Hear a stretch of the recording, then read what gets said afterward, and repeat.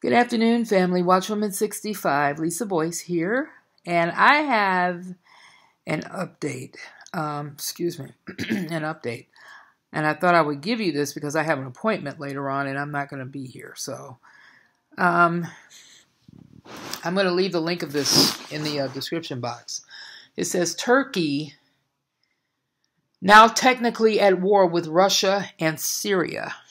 This came out yesterday. And I gave you a little bit of a article on it, but this is off of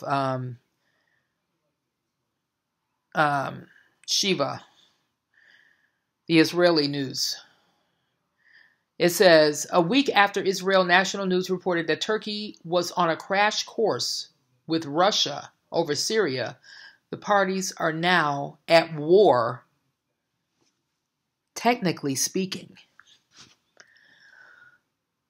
It says this happened after talks between Turkish delegation and the Kremlin in Moscow about the worsening crisis in northeast Syria and the imminent threat of a new Turkish invasion in Syria over Idlib province, which is home to a range of Sunni Islamists supported by Turkey, broke down.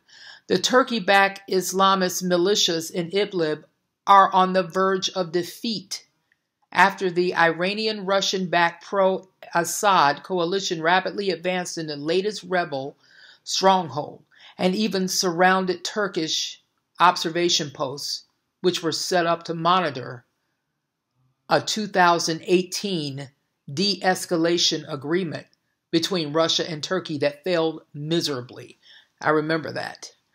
After the new talks between Russia and Turkey broke down, Turkish leader Erdogan threatened to launch a new incursion into Syria, a promise he kept this time around.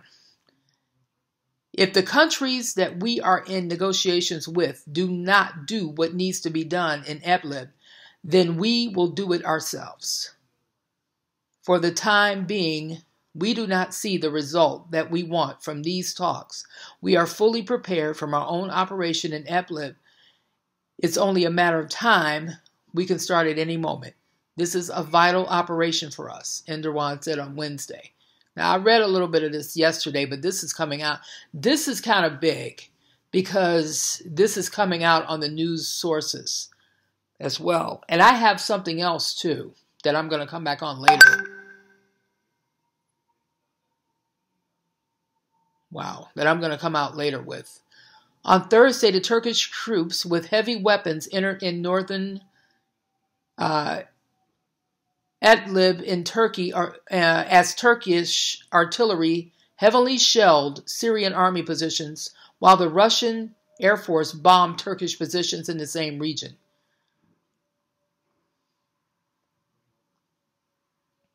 This is big. This is real big. I'm going to, this got my attention a little bit this morning. It says, Turkey's recent overtures to Moscow resulted in the sale of the Russian S-40 missile and anti-aircraft shield, but they haven't become operational yet. They plan on it, but not yet. But I'm going to leave the article in the description box, and I'm going to come back later today when I come back from my appointment with this news article that says Israel fears that the European Union members states set to recognize Palestine. I just found that because came out today. But I'm going to come back later with that when I come back. In the meantime, I'm going to leave that article in the description box so you can read that. But I have to leave right now. So in the meantime, have a nice afternoon. Thank you.